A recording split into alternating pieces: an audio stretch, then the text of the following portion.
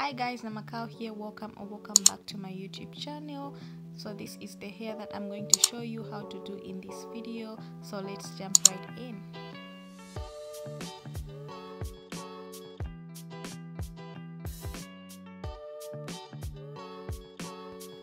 So right here I went ahead and I unraveled the Brazilian wool, and then I cut it into the length that I wanted for the twist.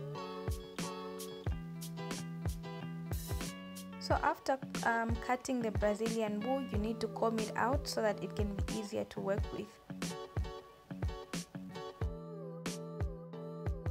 While we're still combing the Brazilian wool, please subscribe and turn on your post notifications so that you can be notified each time I upload a new video, and also please give this video a thumbs up.